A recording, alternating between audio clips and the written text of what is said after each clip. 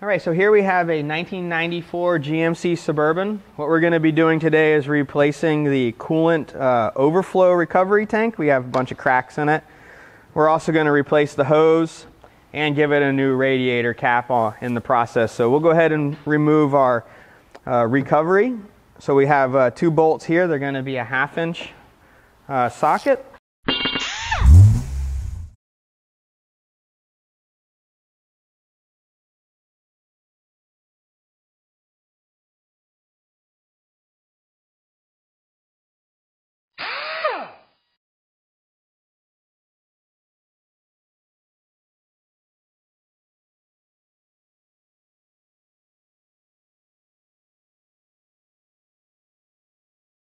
All right, so now we got our 2 bolts out. We're going to go ahead and lift up on our reservoir, all right, because we have a little clip it slides into. That's what holds it on the bottom.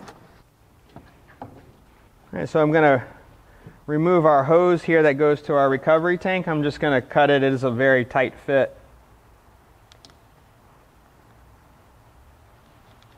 All right, give it a little twist.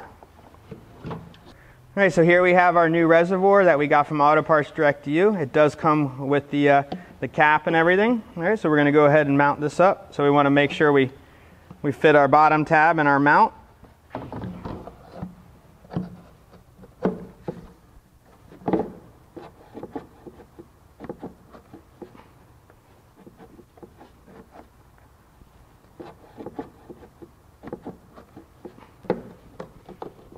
We're going to put our bolts back in. All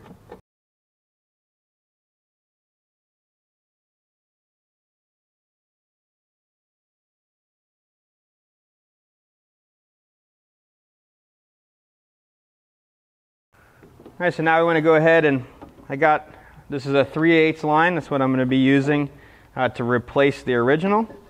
So we'll go ahead and slip it on at the bottom.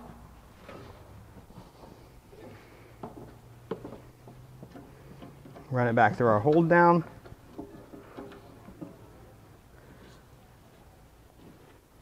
Okay, we trim our hose out.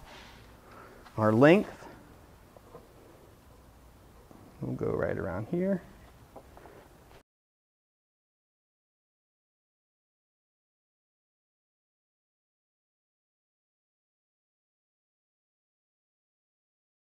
All right, so I'm also going to replace the radiator cap just because this is what determines the reservoir adding fluid or taking fluid away from the expansion of the system. So I'm just going to go ahead and, for good measures, and put a new cap on there that I got from Auto Parts Direct to You.